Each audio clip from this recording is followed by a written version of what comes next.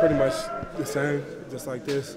Either we get the ball and can't stop them, either they have the ball and we can't stop them, they make plays to win, or we get the ball to the offense and same thing. So obviously the last couple losses we've had here have been pretty much the same, heart-wrenching, and everybody obviously giving every effort they got. It's never a lack of effort. It's just executing a little bit more, doing a little bit more from top all the way to bottom, myself obviously included in that. And it just sucks.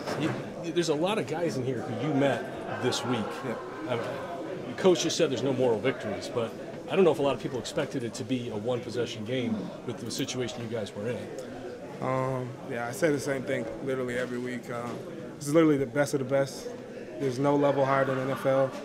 Everybody who's playing in it is a part of that group, that elite group. Anybody who's played in it knows how hard it is.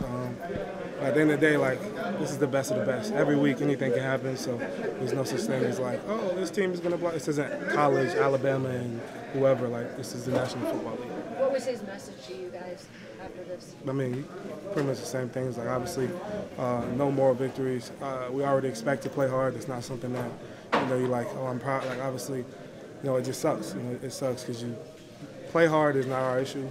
Just executing in those crucial moments of the game. Just got to do a little bit more. And obviously, just talk about making sure you're spending time with your families and appreciating them. Don't take none of your issues home, because everybody who we go home to, gonna have a big old smile on their face, excited to see us. So just try to have some gratitude for that and appreciate the people that support us, regardless of whether we're winning or losing.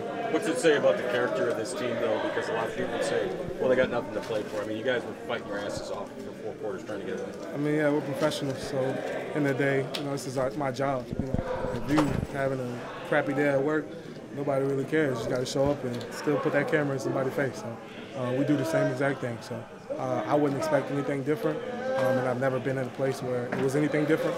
So that's just a standard. Azeez, you mentioned the critical plays and what it takes to make those plays in those moments that you guys haven't made the last couple.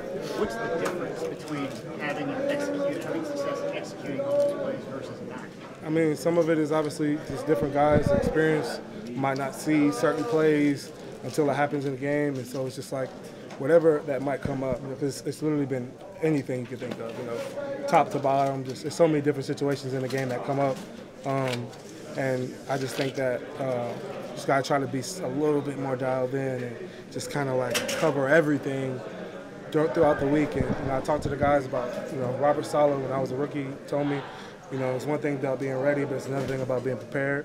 And so my message to the guys is just make sure that you're prepared, leave no stone unturned, so when you get in here on Sunday, you can put your best effort forward. And obviously the effort was there, but just the execution obviously wasn't good enough.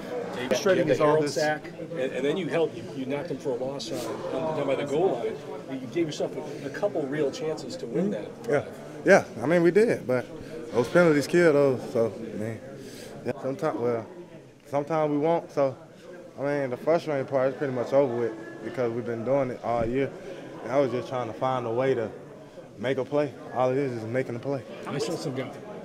What's the difference in making those plays at critical times versus not? Because those are the plays that have cost you guys. Yeah, just got to be the best situation football.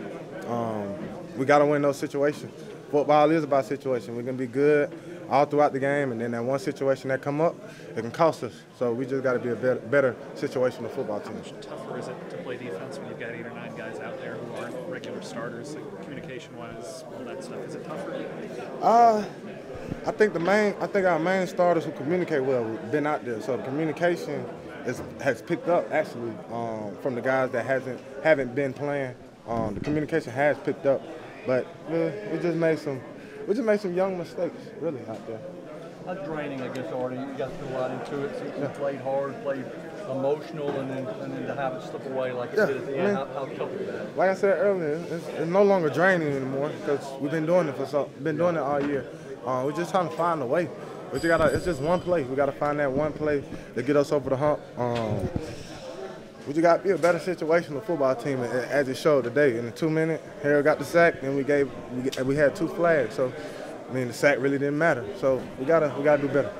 When you scored late, did you think this was going to be the day? And what was kind of the message from the defense when you went out there? All you needed was to stop and win. What it was, defense scored, we were going to get them off the field. And we didn't do that today. Yeah. Do you believe in the idea of a moral victory even after a loss, or like, what is your mentality when it comes to something like that? Nah, we lost. Always you got to find a way to be better on the 2 minute. No such thing as more victory. Either you win or you lose, and we lost today. What's it say about the character of this team, though? A bunch of key guys out.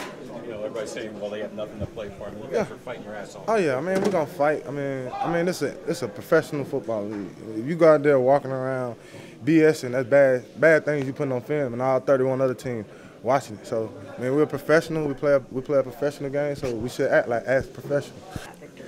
Yeah, we got like seven one-score games on them. Yeah, it sucks because you just sit around in your head. Like me personally, I can't speak for nobody else. Just sit around in your head like, dang, if I would have just broke that extra tackle, if I would have just made that play. So it sucks. You kind of like, put a lot of weight on yourself when that happened, but things happen. So. On that final drive, did you guys have confidence that you could get down there and at least get in field goal range? Yeah, we did. But we know, like, that go like collectively as, running backs or whoever, like the line. We just know we can't take sacks in like 2 minutes. That was a 2-minute drive and critical like one timeout. But ain't no fingers to be pointed. It's just they stepped up and made some plays. The drive before that, when you guys were able to score to take the lead, I mean, was that kind of what you figured the doctor ordered? I mean, a nice long drive, chew up a lot of time, and you get the touchdown. Yeah, that was that's what we try to work towards all day. And we were successful on that drive, so that felt really good. Seeing Big Bro get in the end zone, and all the guys cheering him on, and guys blocking and playing their ass off for him. So that's always a good sight to see. A lot of people saying, these guys have nothing to play for, but like you said, you guys fought your ass off. You got everything to play for. Like, what I'm saying? Like, I was coming out with the returners. I don't even return no more. So I was just coming out with them like, man, a lot of people might say we don't got nothing to play for, but like, man, remember we was kids, and like, remember we dreamed and wished to get here. Like, that's what we playing for. We're not playing for ourselves. We playing for all those kids. So like, to inspire them and give them hope, for the future. You know what I'm saying? When they see NFL, they see the Titans, they see us. So we got to be, we got to be the light. We got to be hope for them. You have a lot of guys who played some snaps today that maybe have not seen a lot of snaps. I mean, that's kind of been the MO of this team this season, right? Yeah, and that was great. A few guys was banged up, but that was great seeing all those different guys in the field. I told y'all, man, I was super excited to see OJ play today. I think he did a really good job today. So, let him keep on building on that, and let him keep on building on his confidence. Because I know how I feel like as a rookie, like things be moving so fast, and when you finally get put in the fire, you're like, oh, it ain't that bad. So, hats off to him because he work his ass off all the time.